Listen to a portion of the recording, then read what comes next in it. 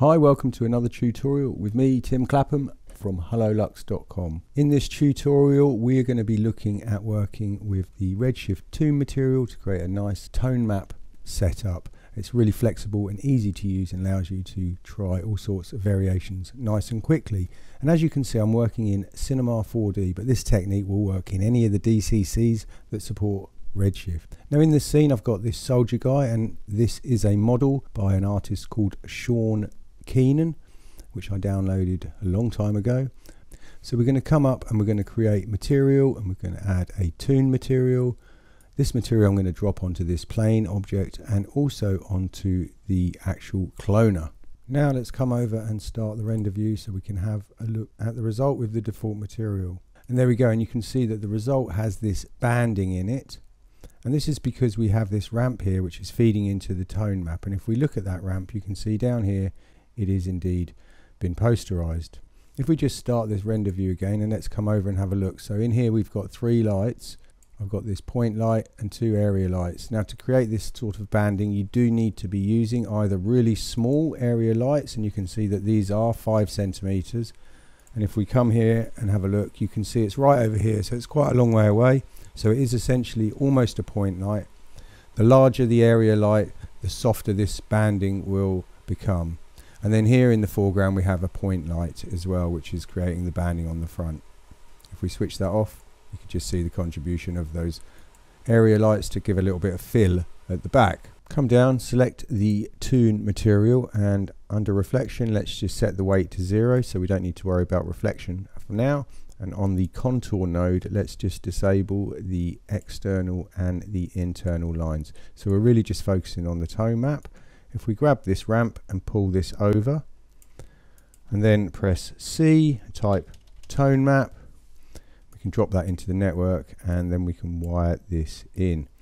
So this will allow us to introduce a pattern, and with that selected we can see over here we have halftone and we have colors, scale, etc., rotation. So let's just see what the default setting looks like. There we go. So I'm going to just make the scale a bit smaller, 0.75, and let's set the rotation to be 30. Now you may want to use the pattern without this posterized ramp, so let's move this and just press C and type ramp.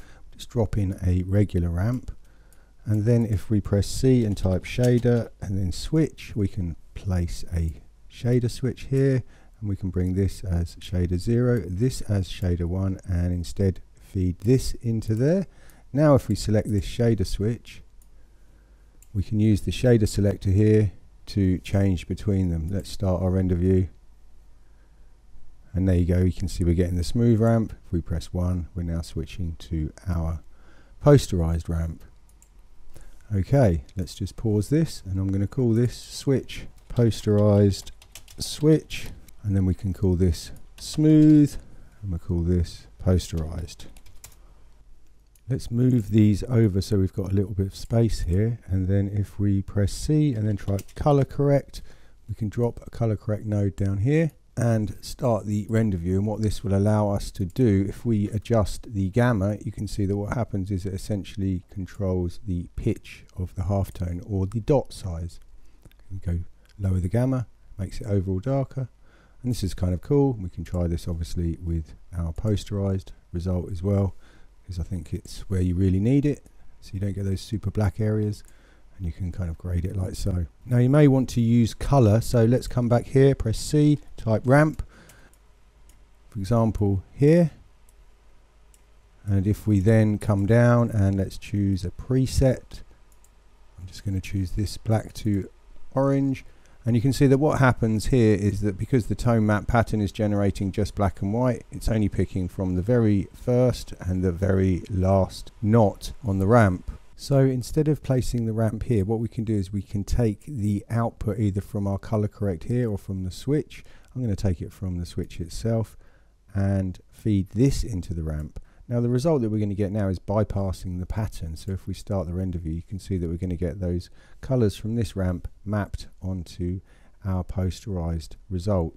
But we want to include the tone map pattern as well. So to do this, we can add in a color layer, and I'm going to feed the ramp into layer 1 color, and then let's take the color layer and feed that into the tone map, and that's going to give us exactly the same result, of course. Now I want to take my tone map pattern and use that as a mask. So if we drop that into here, you can see that there we go, we are getting a result, but it's actually not quite the result that we want.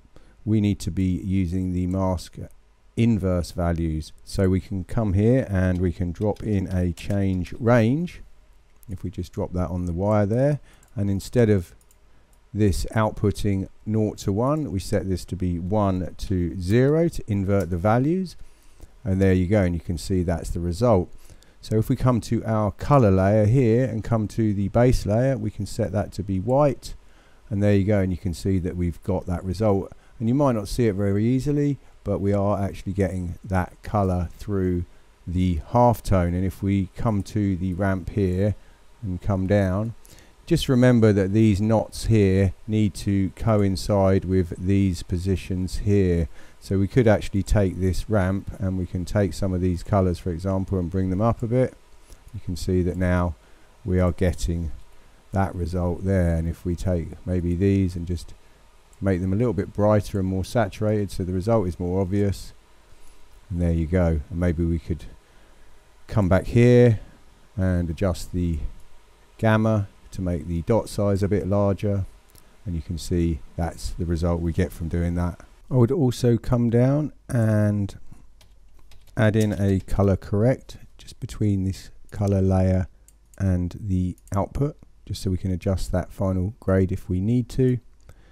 Now you may or may not want to include color, so we could take this switch here and just make a copy.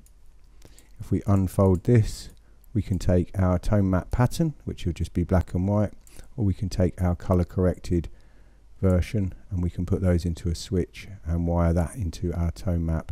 So we can then call this color switch, and if we just come up and start the render view, you can see that now if we set that to 0, we're going to get the black and white output. If we set that to 1, we're going to get the color output. So as you can see, it's a fairly simple but flexible material. We can come here and choose whether or not we want the result to be posterized or not.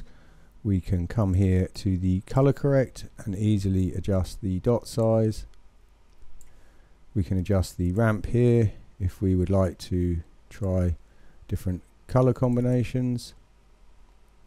And of course we can come over here and switch to just purely black and white if we want to. I hope you enjoyed that quick tip, and don't forget, if you're interested in working with the Redshift Toon material, please check out the HoloLux Redshift Essential Toon Material Collection, available for Cinema 4D and Houdini. So I hope you found that useful. Thank you for watching.